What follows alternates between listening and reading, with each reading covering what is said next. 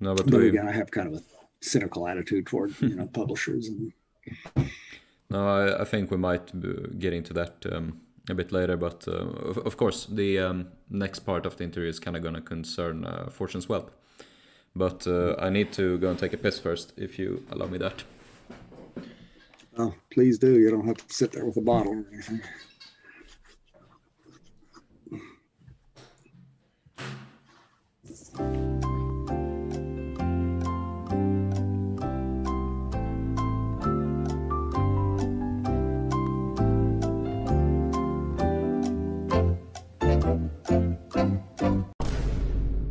After almost a year, I returned from the washing closet to finish my interview with Benerson.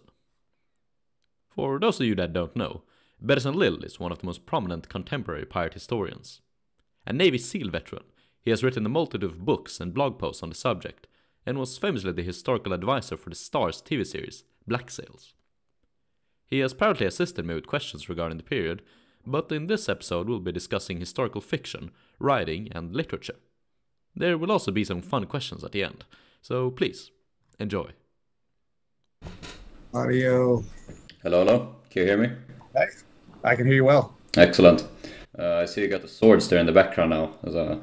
Yeah, I've got a better background. Hopefully this one will work. The kids and my wife are upstairs. I think they're watching Star Wars. Okay. It was going to be Three Musketeers. Now it's Star Wars, but Right. 5-year-old's attention span changes very quickly. Yeah, I'd probably prefer the Three Musketeers, to be honest, but I mean... I regard Three Musketeers, the Star Wars is exactly as the original was intended. It was basically an update on the old space operas, which were just westerns in outer space. And I don't know if you've ever seen any of the old classic American western serials that were made in the 30s, 40s, 50s. No, I haven't seen. There is lightweight of Star Wars. I mean, it's, the bad guys can't shoot straight. The plots are fairly shallow. Yeah. I mean, they're entertaining when you're kids, and I don't mind the special effects these days. But Yeah. I'd much rather watch the Three Musketeers myself. Yeah. No, I haven't. I haven't watched Star Wars either, so it's the same for me. I always wanted to ask you, like you told me, like you had like a swashbuckling Christmas or something along those lines. Mm-hmm. Like, there's always something associated with pirates there, and the kids attack their presents. It's almost like a scene from one of the old swashbucklers when they're plundering ships and everybody's grabbing things and tearing things open. And one of my adult daughters got Hugo. You need to sit down, son.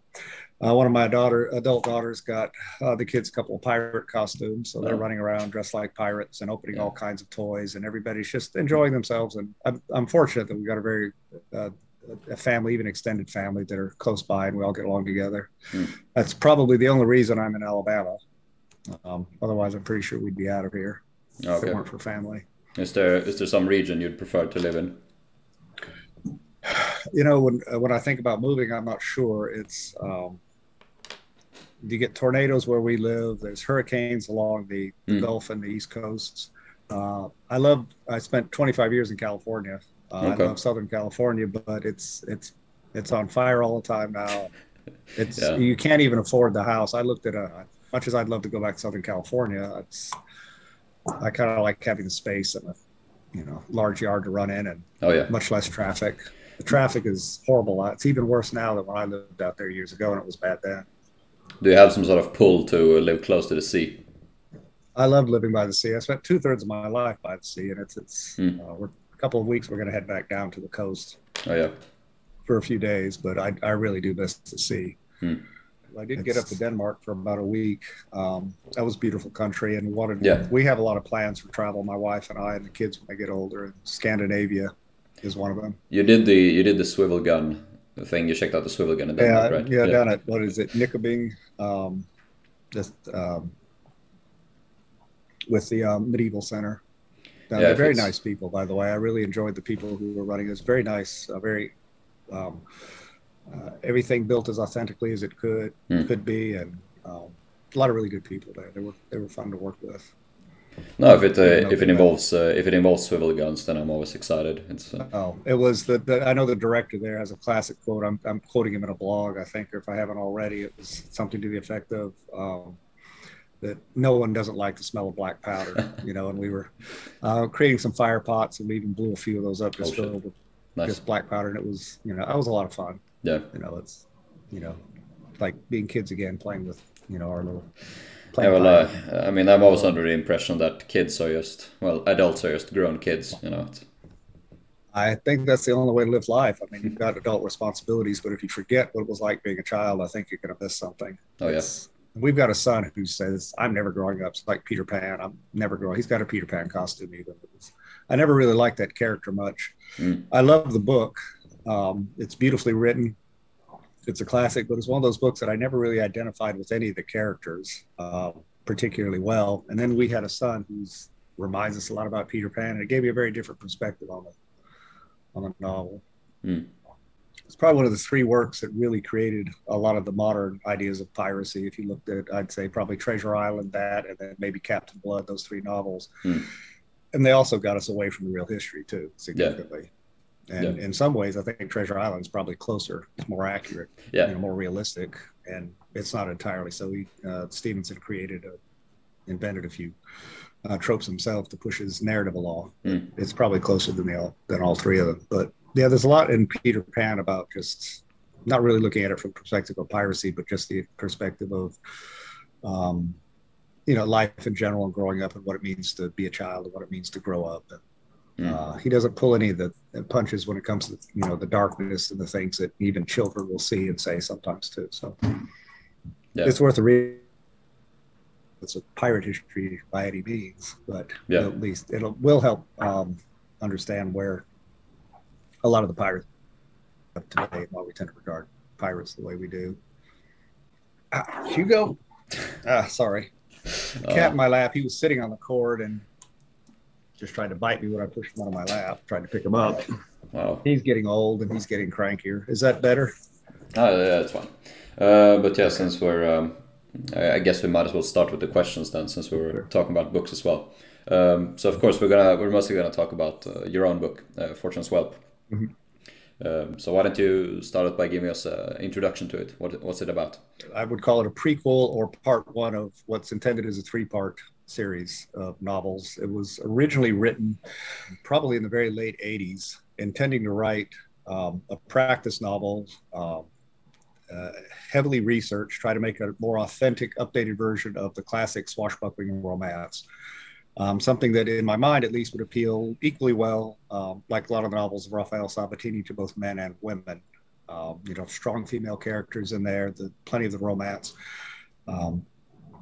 And when I first finished the manuscript, I had planned on 100 to 150,000 words. It went 250 to 300,000, I think. It was excessively long.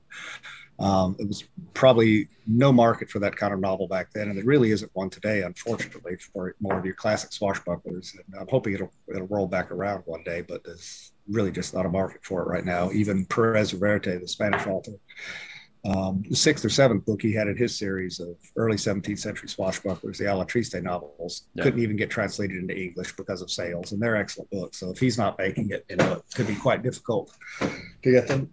But I made a lot of mistakes early on writing novels.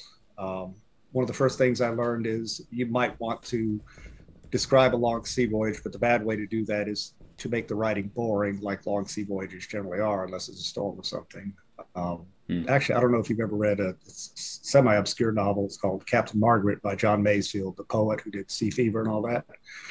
No, I've been trying to work my way through that novel, and it's about half of it is a sea voyage and most of it's conversation. This is supposed to be a late 17th century swashbuckler, and he seems to, I hate criticizing other authors, but he seems to have made a similar mistake. It's like he presents a long sea voyage beautifully, but it's also boring, which long sea voyages tend to be. And a lot of conversation, you're just itching for something to happen. So I made a lot of mistakes like that early on, and then I not being able to find a publisher. For some years, I put it aside. And then, I don't know, 10 years ago or so, I took it back out and decided to rewrite it, break it into shorter novels, get rid of the heavy emphasis on romance, toss that out, which required or entailed a lot of changes to characters. And I also needed a different narrative arc to carry it along. It's essentially a story of a former buccaneer, a man who'd been a naval officer, a buccaneer, a privateer. He's had some incidents that have kind of laid him low in cash, and he's stuck in England. He's a Scotsman, basically, or Yeah. really a Scottish American. Yeah. And so he's spending his time trying to get a commission. And it's kind of like the last of the Buccaneers, really. He's going to get his commission, sail to the Caribbean, rescue his true love originally, and go on. So I broke it down into 3 novels. The first one I did manage to find a small publisher for. Had some issues with that publisher. Other people have too. So I have not tried publishing the sequel with him or anybody else. I have had some encouragement recently to find other publishers and some suggestions. Hopefully this spring or summer I'll have time to get off and start doing that. Finding publishers could be quite a tedious, long drawn out process to do. But anyway, it's basically a swashbuckling adventure set mostly at sea. And I know what your next question is going to be. Why is the first novel mostly set ashore? But set mostly at sea in the Caribbean during the last gasp of the Buccaneers, fighting against Spain, essentially. And I had to, the narrative arc, I switched from romance to something that had much more to do with intrigue. And it's based historically on fact. I mean, I've taken some liberties, but not extensive, but legitimate attempts at rebellion. And essentially, you've got a man who doesn't really want to be involved with any of these things. And circumstance ends up sticking him in the middle of these things, and all of which are kind of getting in his way of doing what he wants, of getting that commission. But in the end, it's these very same circumstances conspire to be what results in him actually getting a privateering commission, being able to go on his voyage. And that's a bit of the theme of the first novel anyway, is that I don't care how well you plan, the best laid plans of mice and men and all that, they tend to fall apart. And we're never really entirely sure what's going on around us, the forces that are pushing us in one direction or another. We can do our best. Also ties in with the title itself, Fortune's Whelp. Someone who's basically almost a bastard of fortune or a child of fortune. It's, we're all victims of circumstance to some degree, whether we want to admit it or not. It doesn't really matter how much free will we have or how much we think we have, whether that's an illusion or how much we plan. In other words, you have to be able to adapt. I know people who watch Hollywood movies and think that Navy SEALs, it's all because they're strong and fast, and that has nothing to do with it. It's teamwork and adaptability. And those are the 2 things that, keep you going. And if you can, in life in general, I'm not trying to, become some kind of a life coach or philosopher here, I'm not that much of a con man, I don't think.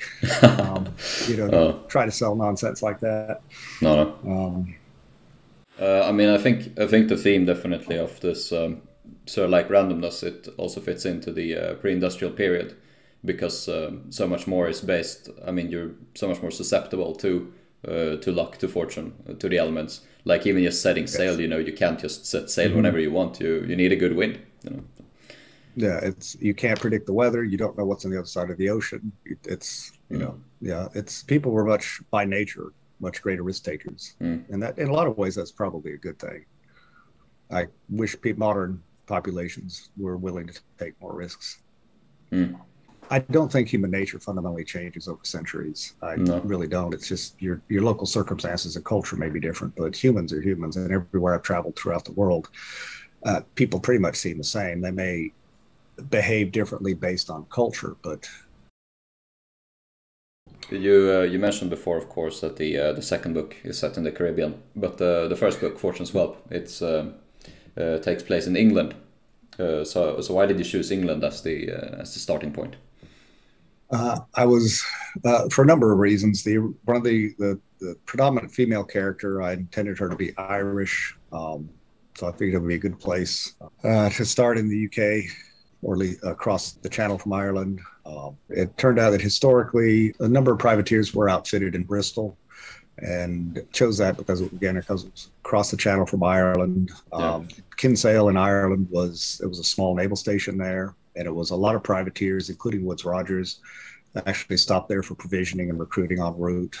And like I said, the first novel, it's really just the first part is in England and Ireland, and then after that you get to the Caribbean. But once I broke these things up, the first one basically ended up entirely in England, and I had to add some action scenes in there. I had him become a naval officer, which is actually historically based. In fact, you wouldn't think a buccaneer might become, but there were occasionally, less so in England, I think, than in France, but occasionally buccaneers, including a renegade like Bartholomew Sharp, were actually offered a commission. Sharp never took his up in England, probably a good thing for England and the English Navy. But also, I figured, having done some research, you find that some of Henry Every's crew landed in Ireland, and eventually I thought, well, that's too good to avoid, so we'll stick that in there sometime too. And I think it was in Fortune's Whelp, and it's definitely some in the sequel as well. Yeah. So basically, try to meld and blend all these historical events as legitimately as I can do. Try not to change dates or have things out of chronological order. And so that's why I said it there in England. There's plenty going on. There's, it's, I think another influence for sticking in Bristol was the King's Baths there. I just thought there'd be a nice scene that I could set in the King's Baths. And there's actually a couple of some, not only plans, but some nice illustrations from late 17th century. And you can almost look at one of the illustrations and just start imagining conversations and things that are going on there. Yeah. So just a lot of influence there. Yeah, so that's a very interesting thing, actually, because if you look at the cities from this period, once again, I kind of have a hard time formulating this, but you can't just do whatever with whatever city. What I mean is that, for example, Bristol in 1710 did not have a theater, I think. Mm-hmm. And I'm not sure if London had any bathhouses like the one you described in Bristol. So certain things you can't do in certain cities, you have to like adapt. I guess it's kind of cool in a way, that these cities are so unique in that sense. Yeah, I'll probably mention it later when we talk about Treasure Light Press and Captain Blood, but there are, if you have a lot of time for research, you can avoid mistakes like this. But if you're on a deadline of writing a novel a year, you're probably going to make mistakes. Like I know the Cinco Llagas or de Arabella and Captain Blood it was, according to Sabatini, built in Cadiz, but there were no shipyards in Cadiz at the time. Okay. That kind of segues me nicely into the question of if there are any personal experiences that shape the characters or the events in the book. A lot of them. I figured the best way to stay honest in writing a novel is try to draw from personal experience rather than trying to invent or imagine personal experiences. So the character himself is somewhat based on me, but with more extremes, good or bad, than I would have. He's probably more capable in general than I was or am. Or more lucky. Right. And more lucky, probably in a lot of ways. So that was number one. A lot of his attitudes, a lot of the incidents even were drawn from similar personal experiences. His injury in a duel was actually very similar to an injury I had in the Navy. We had a freak accident, two of us putting a Zodiac through the surf during a reconnaissance in Hawaii. And I ended up getting just a wave of the week, just a couple of waves melded, just the boat. The coxswain was having a hard time getting the outboard motor started. We had this large maritime outboard motors for special operations. And so I jumped, I was holding the bow into the waves to keep us from broaching, and figured as soon as he got it fired up, I'd pull over the tube, climb into the boat, which is almost what happened. But every occasionally, you've been by the sea, you'll see a couple of waves will just kind of meld, and you might have tiddly little 2 to 3 foot surf, and then suddenly there's a 5 or 6 foot wave just suddenly appearing out of nowhere, and that just right there it came in, plunged over the boat. He kicked it in gear, which probably shouldn't have done, and I was climbing, and that wave hit hard enough that it pulled me up under into the motor. So part of the experience and descriptions there is just, from what I remember, I was riding the back of one of these Navy pickups to get to the hospital a couple of hours away, and the doctor it was the weekend, it was an Army hospital, and there was only one orthopedic surgeon on call, and he was in surgery, and he sent word down not to give me any medications or anything, because he wanted to check for nerve damage. And I can tell you that after a couple of hours, the endorphins wear off pretty quickly. And then he came down and was probing away, just poking around in these open wounds on my feet and ankle. And I was cussing quite a bit through my teeth. It was, so it's experiences like that, they work well because you can write it from firsthand experience. And during that, certain situations also with people, there are some characters that I've known. I think in the novel I call him Handsome Harry.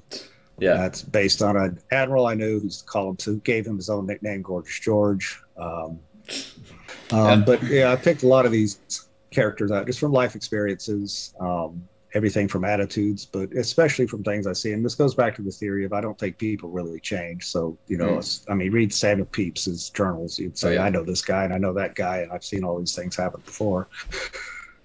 It may be easier to write that way, but I also think it's much more honest to write that way when you're writing about things that you have seen or have experienced, rather than trying to imagine what two characters might do if they got together. It can be entertaining, but I'm not sure how legitimate that is sometimes. Right. I mean, the main point of literature is, of course, to convey a feeling. And I mean, I think also the 1600s is such a great pick for writing historical fiction that's similar to our experiences, because I mean, it's the culture back then wasn't really that different if you compare it to like the Victorian era. I think the 1600s was much more similar to a lot of our attitudes today. Yeah, I think that's a good insight. And unfortunately, there's not as much literature in that area as I would like to see. Oh yeah, definitely. And a lot of people don't really know that era very well either, Yeah, which is unfortunate.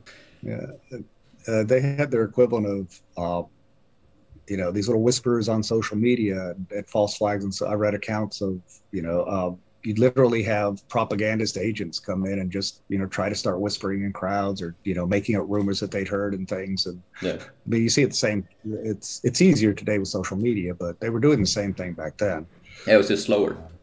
Just a lot slower. And even then, I'm amazed at how quickly things will move sometimes. And I've actually gotten into this with an editor one time too, who was trying to tell me that, oh, you could just walk off a ship and slip into society. And I was like, not really. Ships have manifests. You had to have passes. They checked them when they anchored. And a notorious, or a famous or notorious or infamous individual is probably going to be well known. And word could actually pass fairly well. There's a memoir by an Irishman, late 17th, early 18th century, named Peter Drake. It's a fascinating memoir. He was, he left Ireland, went to Europe, fought for the French and other places, but he fought a duel one morning in a French port. I can't remember which port it was offhand.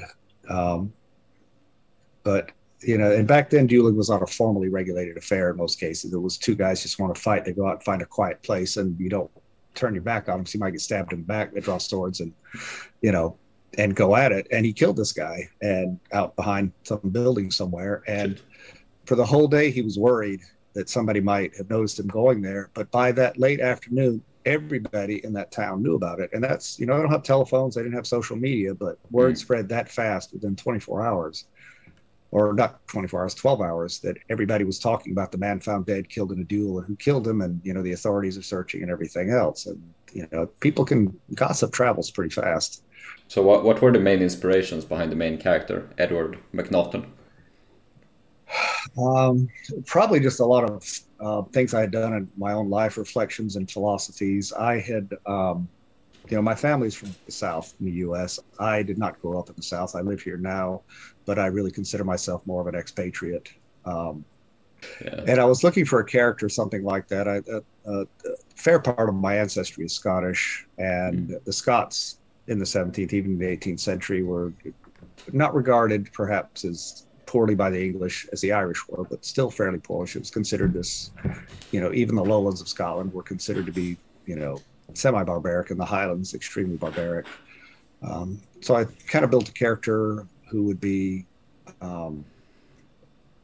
both lowland and Highland Scots, but whose father had been a seaman, who'd been with Morgan, or not at Morgan, but with the English at 1655, and later sailed with Morgan, and then had settled in Virginia. So you've really got what some people would have called an American Creole or a Scots Creole. It's a man who may have been born in Scotland, but he was really raised in the Americas. So he's kind of caught between the worlds. The English really don't like him that much because, he's both Scottish and American. And in a lot of ways, it's kind of reflected my own background and my own kind of ambivalence to the South in some ways. I had a year of severe culture shock when I was 10 years old. My father was in the Navy. We lived in Japan for a couple of years, and I'd lived in California before that, and Florida and all these other places. I never really lived in Alabama. I visited family there, and I loved that, but I actually hadn't lived in the place. But for 1 year, while my father was going to be on an extended deployment off of the coast of Vietnam on an aircraft carrier, I figured it'd be a good idea and a lot cheaper to go back to Alabama rather than living in San Diego for what would amount to a year. And for me, it was just utter culture shock. You know, the Deep South at the height of the civil rights movement. Yeah. And it was not something I was really prepared for. A lot of the attitudes and everything else at that time, and those memories may have shaped a bit of his character as well. You know, somebody who definitely is like, you know, this is where my family comes from, but I don't really quite fit in here. It's kind of like being an insider and an outsider simultaneously. Yeah. So I took these things and kind of wanted to build it into the same character he's not really sure where in the world he's placed. The way he's grown up, he doesn't care for monarchs. You can't really go out and promote that in the 17th century.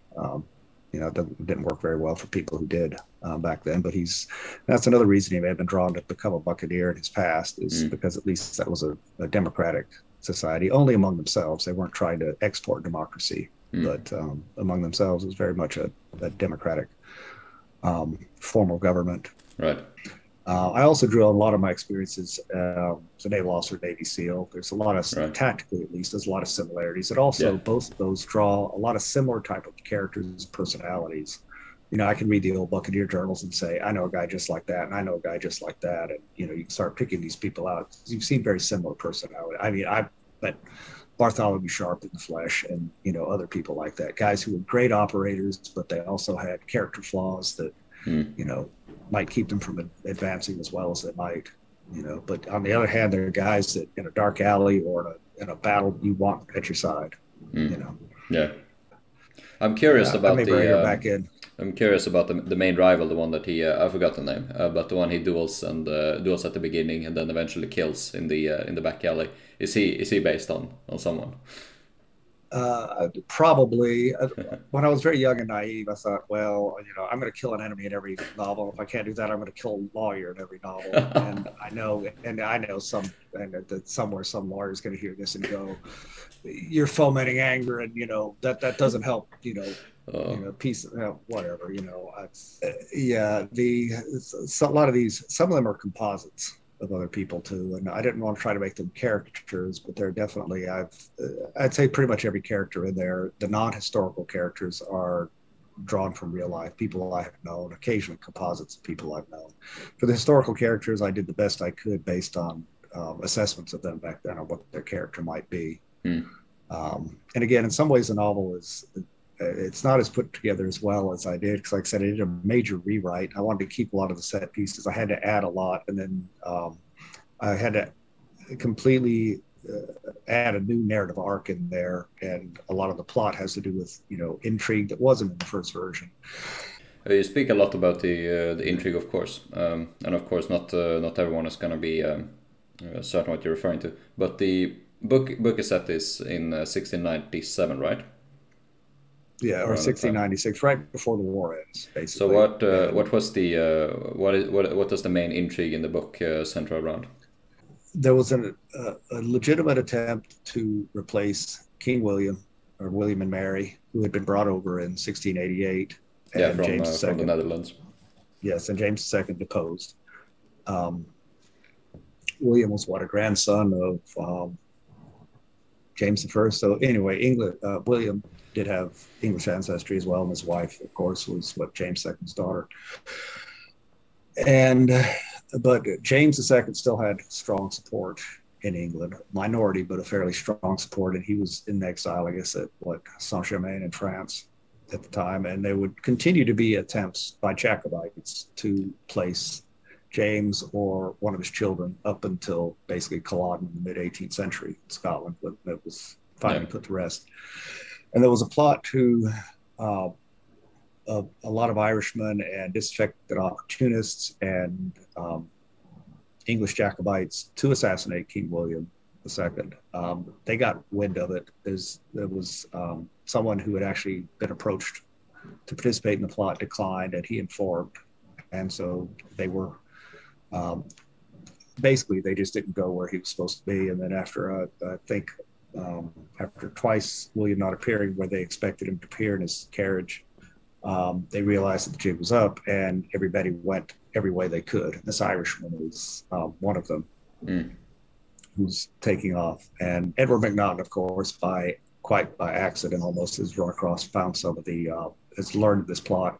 He tries to bring it to, the king. He doesn't get to the king, of course, because kings don't see people like that. He gets as far as, but anyway, Ed McNaughton ultimately gets rewarded for this because even if his wasn't the intelligence that they actually had and already knew, the fact that he came forward and tried to do this, he doesn't get the reward at first that he actually wants. They give him a commission of a small English vessel to track down his Irish friend. And so that allowed me an opportunity to bring in another local, small-scale sea battle in there. And that's also based on historical actions. Yeah. I had one, when I was writing that scene, and I don't want to go too much into detail, but there is a scene where there's the two vessels are board and board locked together. And McNaughton has captured one of them.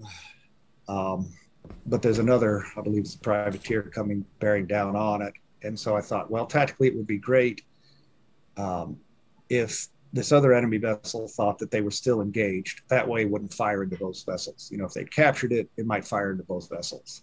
But if they think there's still an active fight going on, they wouldn't. And I thought, well, that's a stretch. I haven't seen this historically. But I actually found an instance of that a few years after I'd written the scene, which, you think, it's brilliant. I got this one right. And it was... was that before or after you published it that you found the evidence? Oh, it was after I published it. I ran across it. But it was an English, I believe it was a man of war. It might have been a privateer attacking a Portuguese vessel under the guns of a Portuguese fort. And they actually boarded and captured it. But to prevent the fort from firing upon them, which it certainly would have if they realized the vessel had been captured, they kept the flags up and they created a false fire in action as if the engagement was still going to prevent the fort from firing upon them until they could completely secure the vessels and then sail on. So, occasionally you run across things and it's wonderful. You're like, I got it right. I could have been a captain back then. But what are your goals or intentions behind writing the Fortune's Whelp series? Well, the main purpose originally was just try to see if we could make an effort and get people to actually start reading, novels, swashbuckling type novels set in this period. I did not want to set them somewhat Sabatini-esque in the sense that I didn't want to write just a purely pirate or buccaneer novel. I wanted to bring broader history into it and set these, there's a lot going on. Piracy is just was a very small part of what's going on. And just try to bring a lot of the history in there, introduce and to some degree educate people on history, or at least make them more interested in history in the period. I have written a sequel to that. I have the third part in draft. Sequel has a lot more, I think, action and adventure in it. There's, all kinds of personalities working together. There's a raid on Port Bay and Saint-Domingue, based historically. This would be a fictional raid, but it's based on a historical raid, although smaller scale. A lot more intrigue going in there, but also intending to introduce the reader to the politics of what was actually going on in this region. I mean, it's a fascinating period that unfortunately has been largely overlooked. Right. Everywhere, as far as I can tell. I think in the UK, they're probably much more familiar with it, certainly, than Americans are. You have a problem in the U.S. Pirate history, as far as Americans are concerned, is very early 18th century, and it's Blackbeard.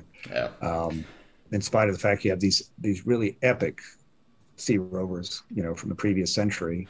We have, in St. Augustine, Florida, you have this beautiful Spanish Castillo that a lot of people in this country don't even realize is there, or the importance it played, during colonial. Here in Alabama, history is basically Civil War, I think, is the way they look at it. Although you have this, you have Mobile, Alabama, where the French had settled early on. You have Carolinian traders and Native American slave hunters coming down through the region, fomenting Native American wars.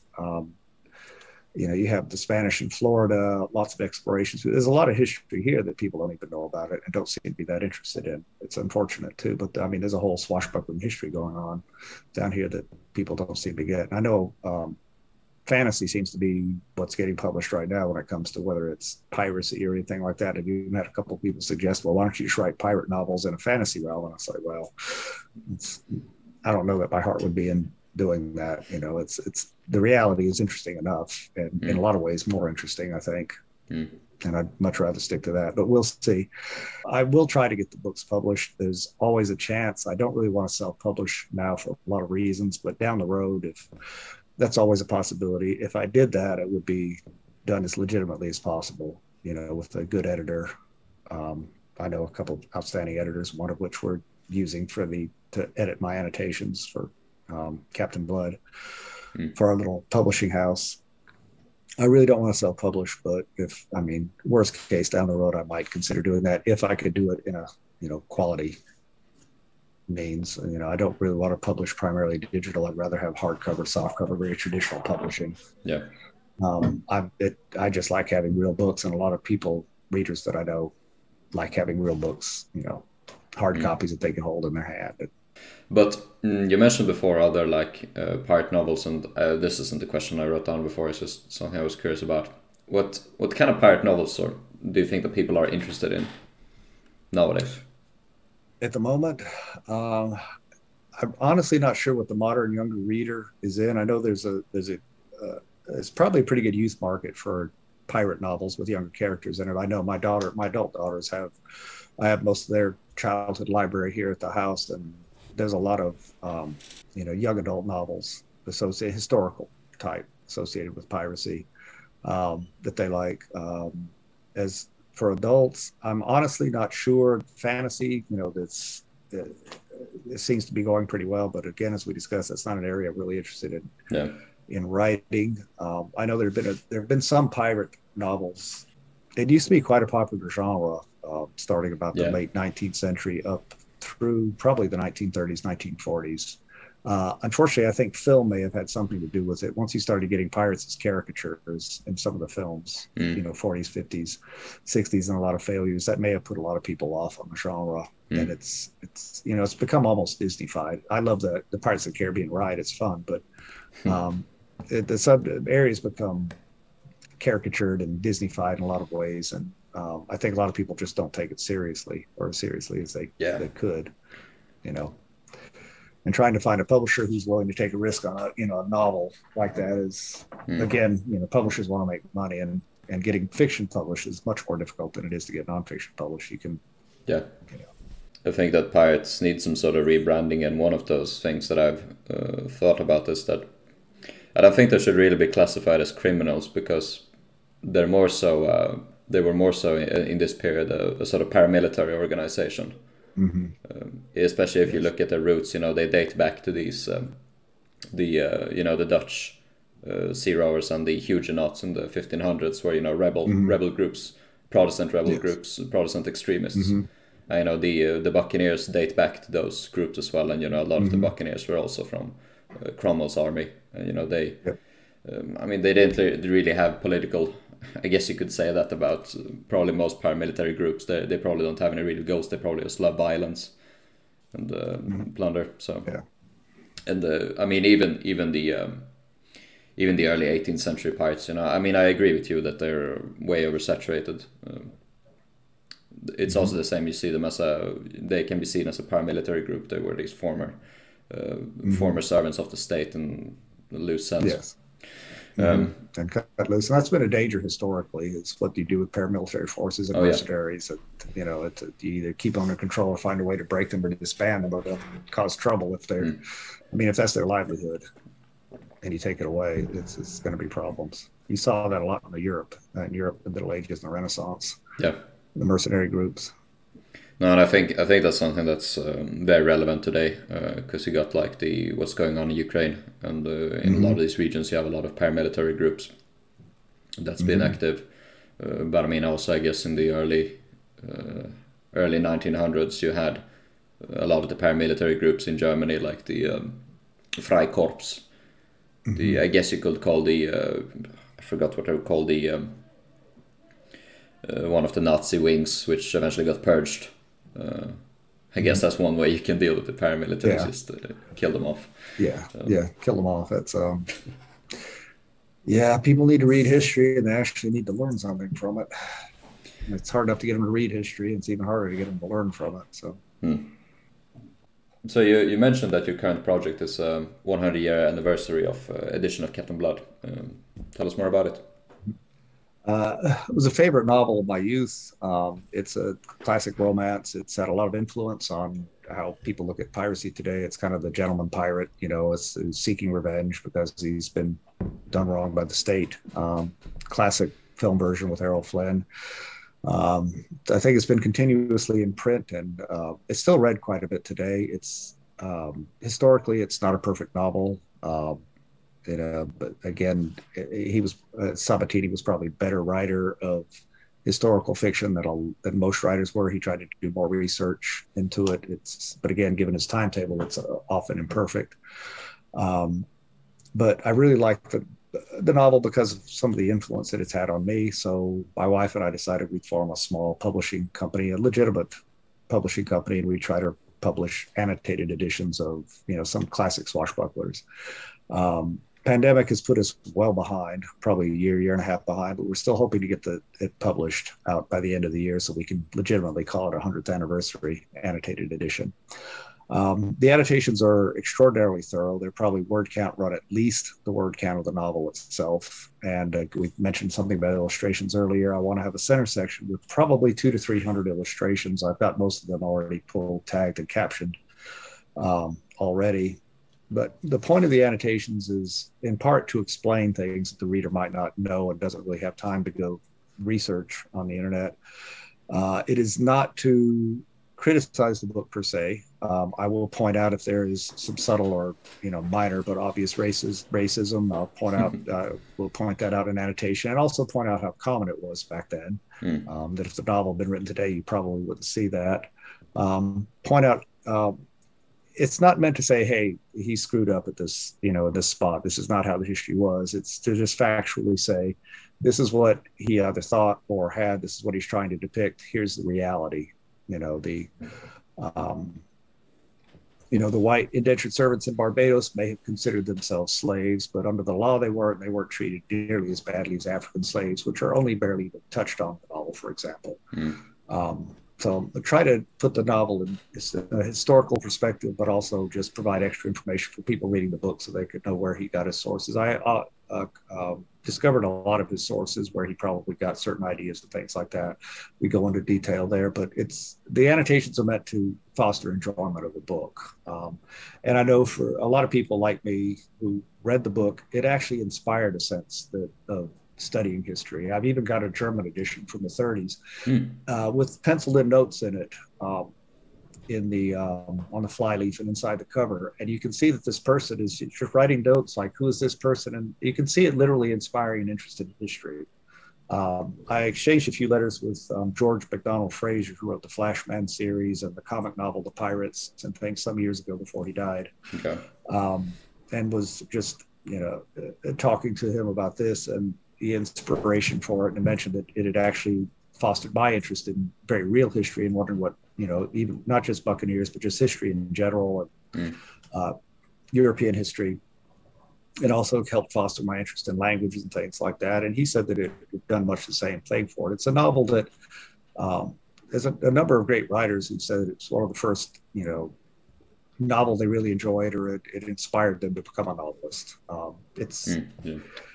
So anyway, the annotations are meant to foster a reader's enjoyment and understanding of a novel. They're not meant to be as a critical, like, you know, somebody going on and saying, this is an awful novel, he got everything wrong. He got a lot right, he got a lot wrong, but that's very common in historical novels. Really just kind of provide a broader perspective for the reader on the period of what was actually going on. It's a fascinating period, the 1680s in the Caribbean. It's based on very real history. You know, I'll even have an short appendix talking about Henry Pittman, whose journal Sabatini read, and that's basically the reason we have the novel. I even put a blog up recently speculating on who the unknown or incognito pirate captain who rescued Pittman. If that hadn't happened, we wouldn't have Captain Blood.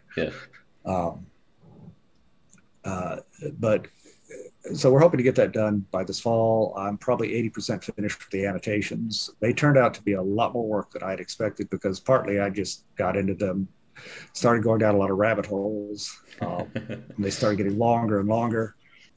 Some areas that I thought I had a decent enough knowledge, like the Monmouth Revolution, a rebellion, failed rebellion in England that the novel opens up with. I thought I knew it well enough, but Sabatini has so many little details and names in there that I found that I had to do an extensive amount of additional research just to understand this and add the annotations and things, which is good for me. It's an excuse for me to learn more about the period. So annotations will be very thorough, well illustrated, all designed to foster a greater understanding of the book. I've got Ruth Heredia, Sabatini's biography, has done an introduction to it. She's a very close friend of mine. It's been fun for me. It's given me a chance to go back and, add knowledge to things I thought I knew well enough. Sabatini, he was influenced by Lawrence de Graaf. There are scenes from Lawrence de Graaf that he actually incorporated in his novels, and I've got some little and with putting a recommendation to people that if you haven't read the novel, the first thing you should do if you get this edition is read the novel first, and it's worth rereading a second time. Then go back and reread it, and then start flipping through and reading the annotations, and try to avoid losing a sense of the narrative. Yeah. And forgetting where you were in a book. Read it through first, and then go back and start looking at the annotations and studying the history, or at least look at them separately. Read the chapter, then look at the annotations. So anyway, we're hopeful we'll get this out by the end of the year. All right. Yeah, it's something we'll have to look forward to. It sounds very exciting. Opportunity to learn a lot. I remember last time we talked about it, you talked something about the Spanish sweets or something along those lines. Oh, yeah, that's another rabbit hole I went down, and it turns out that the sweetmeats, and I'm 100% certain Sabatini he may have picked up the term from Esquibeling's descriptions of Sharp and South Sea Voyage, where they're mentioned in there. But John Masefield, that we talked about earlier briefly, had used them in that novel I was talking about, Captain Margaret. And there's enough other details in there of ships, and they're actually incorrect. Masefield was a sailor, but he'd sailed on tall ships in the late 19th century. And the terminology is very different from the 17th century. And a lot of Sabatini's descriptions of how ships work, I'm almost certain he cribbed it from Masefield, who was relying on his own experience, sailing around the Horn on clippers. Yeah. And I'm pretty sure Sabatini may have taken the sweetmeats because Masefield mentions Peruvian sweetmeats, and these are the kind of holes I go down to. So you get it there, and then you see Sabatini using it in other novels, and then you have George MacDonald Fraser, who we mentioned, who's a fan of Sabatini, and he uses it in his novel The Pirates, and in another one of his comic novels, the last one he wrote before his death about border reavers, uses the same phrase. And then I've got to find out what these sweetmeats were. So I end up finding paintings, and thank God for the internet, and hanging the Prado, because I've been there, but I can't go back right now and just look up, see if they have a painting of sweetmeats. But but they do, and you find other paintings, and then you start finding historical documentation and figuring out exactly what these sweetmeats might have been. And some of them are still made today. So you order some and you eat it, and you go down and it's just fun history and an excuse to have some fun, and then write 500 or more words in an annotation, a single annotation on sweetmeats, regarding everything we just said, basically where he got the idea probably, and what they were actually like, and everything else. I mean, it's also such a thing, the military and the naval stuff. I mean, it's also such a rabbit hole. Like, most people, especially if you look in this period, a lot of people think that fusee or fusil, it's just a synonym for gun. No, it's specifically a flintlock gun, and stuff like that. And there's a certain and a lot of, at least American scholars, a lot of them are very anti-military in the sense that they kind of disdain it. They don't think they really need to study it, or that they shouldn't study it. Warfare is ugly, but it's also a strong part of human history. You really need to have people studying it closely, because maybe we wouldn't have so much if they did, instead of just saying, no, that's, a horrible thing. And, there was, I think there's a lot of hypocrisy there as well. Like everyone likes watching a war movie. I think we should just admit that we're attached to violence to some degree. We are. I bet, younger generations than me. When I grew up, every little boy in America, for Christmas when you were 5 years old, you got a pair of 6 guns, like in the cowboy movies, and cap guns, bang, bang, and shoot. Now, parents are like, no, you can't do that. But they'll let their kids go play video games, and they're racking up 1,000 kills. And I'm like, I'm pretty sure my kill count when I had as a kid with my little toy 6 guns wasn't anywhere near what your child is racking up on a video game, so. Yeah. This is another question I didn't write down because I came up with it today, I think. Do you have any books, specifically non-fiction, that are unpublished? I have part of one unpublished right now. And this was actually one looking at the history of pirate, our modern culture, basically how we got there. And my agent's not interested in it. You know, a couple of publishers I sent it to weren't interested. One scholarly publisher wanted me to rewrite it a couple of times and then said no. I got ghosted by a couple of publishers sending it out, which I thought was kind of interesting because it would seem like that's the kind of book someone might want to publish. You know, just here's an example of how fact becomes fiction and vice versa. So I have it on hold right now. It's kind of tabled. And part of it is that books are a lot of work to write, and advances are even getting smaller and smaller if you even get one these days, and if you're going to get $2,000, $3,000 or $5,000, that's all someone's going to offer you on the book. With the number of books I've written, the fees from consulting, on, a film or a game or anything else far, far exceed probably what the book will actually end up selling. And it's in some ways acts as a deterrent to write another one. So be more careful about what I want to write, because, you put hundreds of hours into trying to write a book, and that you might make, it may just not make much money out of it all. Or if you do, it's going to take years to get that money back, while somebody's willing to hire you as a consultant on a film or something and, pay you up front 10 times as much money as you might make off the book. You can't get there without having the books, because books are basically a credential establishing your expertise. Whether you're actually an expert or not is another question, but, the books make it look like you're an expert, at least in our society. Well, he wrote a book, he must know what he's talking about. Right. It's a book I'd like to write, but with all the other projects right now, I probably won't write it unless I can find a publisher willing to give me a decent amount of money up front to make it worth my while. Agents and publishers, the only thing they know that actually sells is what's selling at the moment. That's why you see so much similarity in books. Harry Potter came out, and then all you saw in children's literature, young adult literature, it was the same, it's all Harry Potter, basically. I don't care what the title was. They just changed things a little bit because it sells, and it's publishing business. And if it works, they'll sell it, keep going. So they're really not the risk takers. They kind of present themselves, they're going to discover the next great author. Someone asked me one time, how do you get your book on the end cap, in bookstores, the books that are obviously really popular, they're there because they're popular. I said, no, they're there because the publisher paid a lot of money to have them displayed there. So hopefully they'll become popular, Right. It's. What other projects are you currently working on?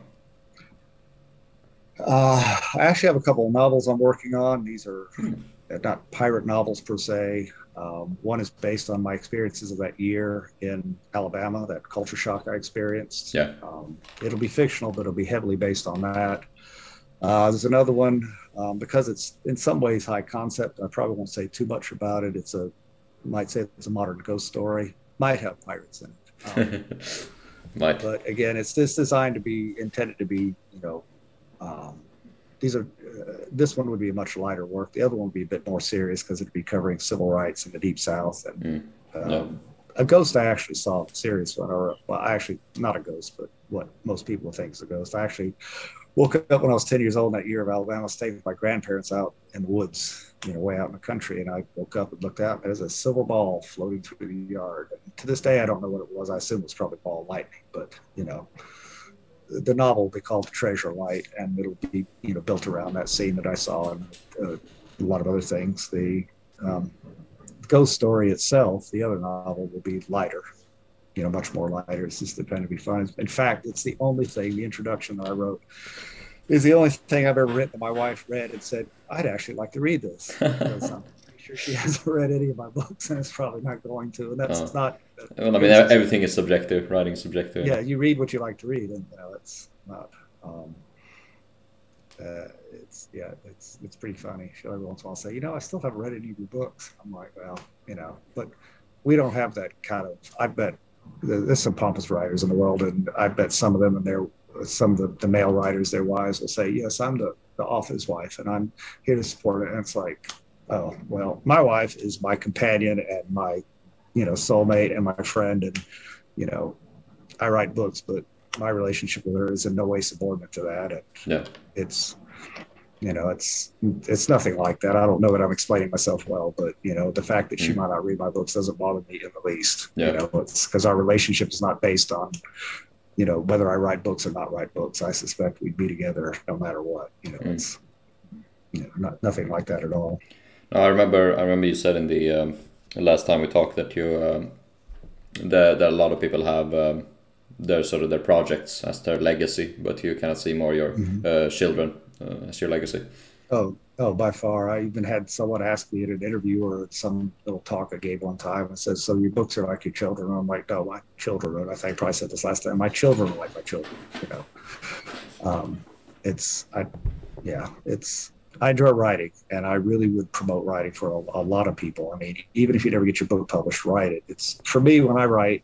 I don't have a complete outline. I outline it, but I really learn and get insights from the process of writing itself. I know a lot of writers say that's not how they do it. I'm not sure I believe it, but for me, the actual process of physically writing, it tends to put things together in my mind, and there's a lot of insights I get out of it. So from that perspective, I strongly recommend writing. Even if you never get the book published, you could have the manuscript, try to have your kids or grandkids publish it one day, or at least let them read it, something. So for me, writing is a useful tool for not just expressing myself, but for learning things about myself and about the world around me and everything else. It kind of forces me to address things and write. So, and I think that's a good sort of conclusion to wrap things up on. Why don't we finish up with the fun questions?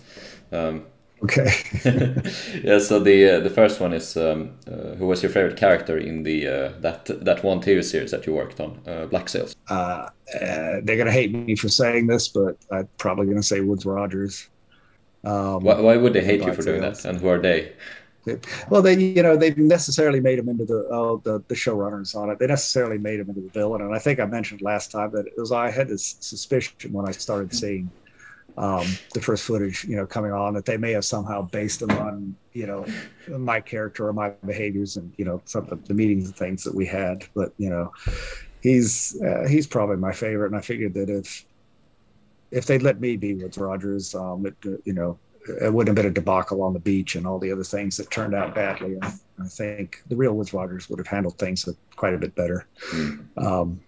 More successfully in there. But again, Black Sails is one of those things that's like Peter Pan, where you like it, but it's hard for me to identify particularly with any one character in it per se. Other than that, I liked Flint. I'm probably a little bit partial to him. One of my adult daughters was a big fan of him and his mother. And I think I mentioned I don't ask actors for pictures, but I did for my daughter's sake, for him. One of the producers said, "Yeah, here, I'll take your pictures." And I sent it to her, and she was overjoyed, but yeah, he did an excellent job in that role. So I'd probably put him right about up there with the gentleman who played Woods Rogers. It's very, very good acting. And I thought he carried the character off very well. That character could have been, it would have been easy to really do that character poorly, I think. And I think he did it very well. It's not quite my entire vision of Flint, but I think the writers did a good job, the way they characterized him, the way they set him up. And in some ways, he's probably the most admirable, I think, of all the characters in the show. I have my own ideas when it comes to Billy Bones and Long John Silver, very different characterizations than I saw in the series there. But Flint, I could actually see myself imagining Flint something like that. Yeah, for sure. Yeah. So last time I asked what myth or tropes about Sea Rovers that you dislike the most. Today I'm going to be a bit more positive and ask which ones you enjoy the most.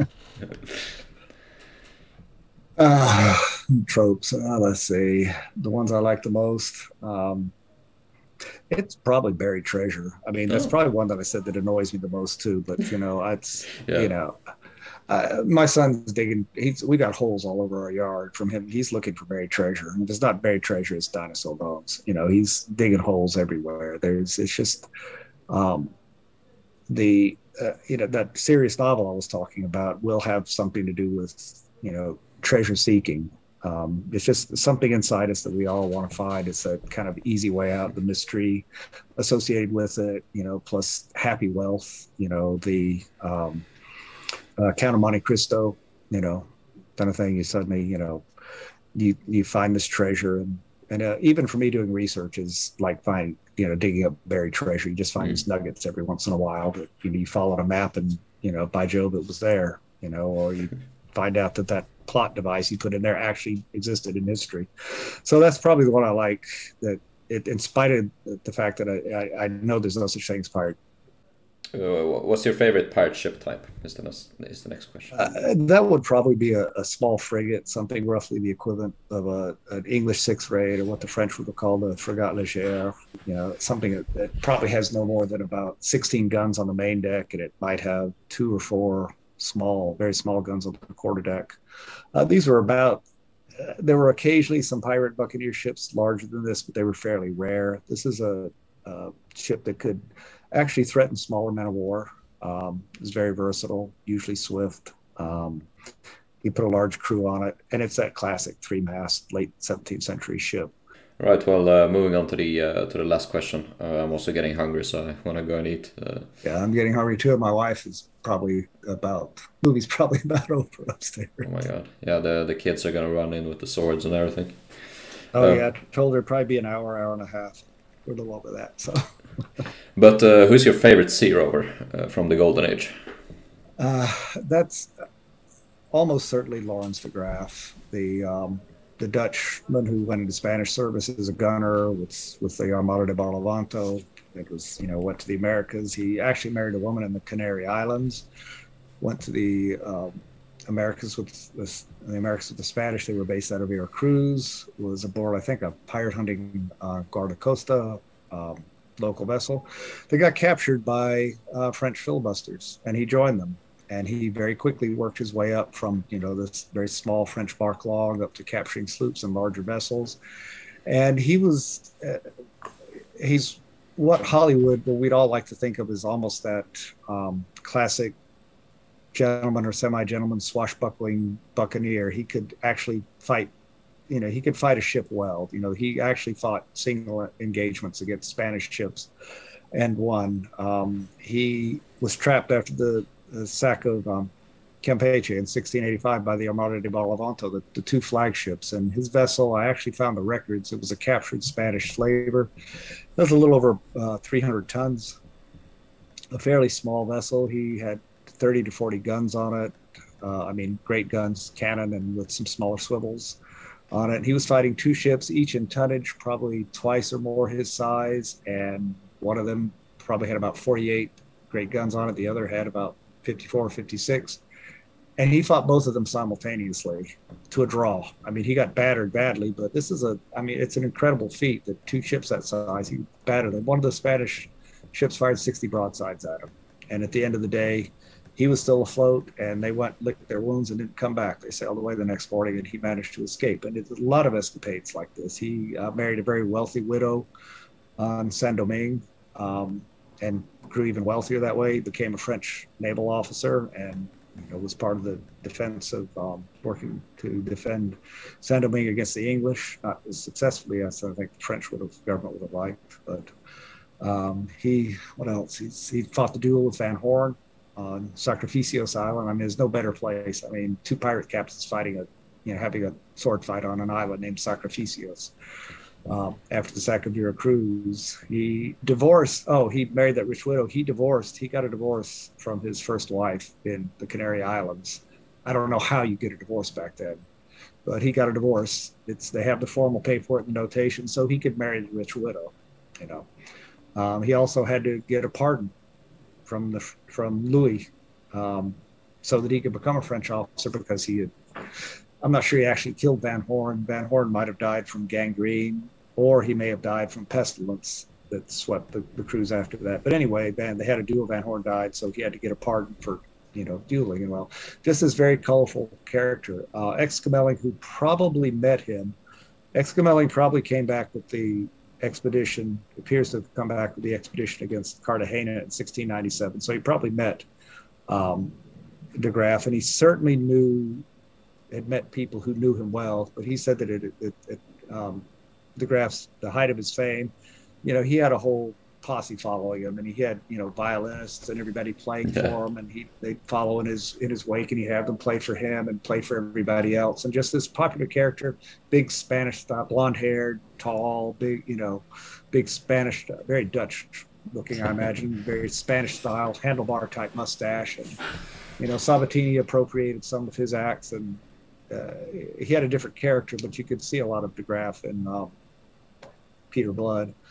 Just that whole panache and, the success and the tactical success and everything else. That's doing it there. So, yeah, probably by far, he'd be my favorite. If I had to pick a second one, it'd probably be Bartholomew Sharp, because in some ways, they're almost two sides of the coin. Sharp is kind of that, that semi-lovable renegade. Yeah. He was a brilliant tactician, but he's also... he had a lot of character flaws. He was deposed, from command because people just didn't like his attitude. He was gambling with his people, and basically, if you can't be a commanding officer and take your people's money away from them, whether it's by playing dice or anything else. You're gonna become unpopular. But then he was put back into command when he rescued them during a near savage defeat by the Spanish. He rallied everybody, and he snuck off with the French, which was at Campeche. He was at the sack of Campeche, which was pure piracy under English law. They would have hanged him for it. And to cover his butt from that, he went out and got a dubious commission as a pirate hunter. Said, "Oh no, I'm not a pirate. I'm serving the crown." And when he went up to Bermuda to sell his cargo of slaves, he found that there was a very Tea Party-ish rebellion, Trumpish Tea Party-ish rebellion against the local government, and he sided with the local government. Against the rebels, and helped put the rebellion down. Again, he was tried for piracy twice and acquitted twice. So he'd probably be my second favorite. I don't really identify with him, but I said something earlier about, like, if I was a naval officer or Navy SEAL, I knew people like that, and he's definitely a character that I've known people just like that. They're brilliant in the field and you want them by your side, but they're, they have enough character flaws that they always seem to be in trouble too. Yeah, it's a fascinating period. It's a fascinating characters in it. And again, I can't say this too many times. I find these people far more fascinating than any of the early 18th century pirates that everybody makes so much of. I mean, there's just no comparison between a de Graaf and a Sharp, and even the so-called greatest of the early 18th century pirates. Yeah. There's just more character there and more success, and better martial skills, and, better leaders, and just all around. Again, that may be an artifact of my own interests and prejudices, but no, I wouldn't. Yeah, well, I think that's a good note to end on. I mean, it's been a lot of fun. You got to look at something else than just the still picture of me with the mixing bowl. I was going to comment on that early on, and I try to change backgrounds too this time since the kids are upstairs. So it seemed to have worked out. So I enjoyed it very much. Thank you. Yeah. Yeah. Well, and by the way, I had a lot of compliments on your interviewing skills. Oh yeah. Well, thank you. Some people letting me know that they enjoyed the podcast a lot. I thought you did a very good job on it. So. That was good. Well, I mean, I enjoy it, and I mean, you tend to do well what you enjoy. So, I mean, there's always a lot to talk about with you. So maybe we'll do this again in the future. I'll make sure to hit you up. And all right. Thank you much. Yeah. Well, I'll see you later. All right. Thanks much. Thank you everyone for listening to the podcast. If you want to learn more about Benerson Little and his written works, please check out the links in the video description. If you're hungry for more podcasts by yours truly, I can only recommend the previous episodes. While I do enjoy making these, it's a lot of fun to talk to these people, as you might notice, they do not give me a lot of views and thus aren't profitable for me to produce. If I'd get a large amount of channel members or Patreon supporters that would explicitly want these, I'd definitely make more, but at the moment it is not worth it. As you saw from the episode on Benjamin Hornigold, I do try to interweave the regular episodes with interviews, and I do have one more podcast planned. But it will not come out until a few years. Huge thanks to my generous supporters over on Patreon. Special thanks to my shareholder tier supporters, Cole Freer, Max Twick, Mikhail Jans, 1660, and Daniel Stryker. If you want to support me monetarily, please check out the links to PayPal or Patreon in the video description. If you want to otherwise support the channel, hit the subscribe and notification button. Share the video with a friend, like the video, and tell me in the comments what you liked or disliked about this one, and what you want to see next. Cheers!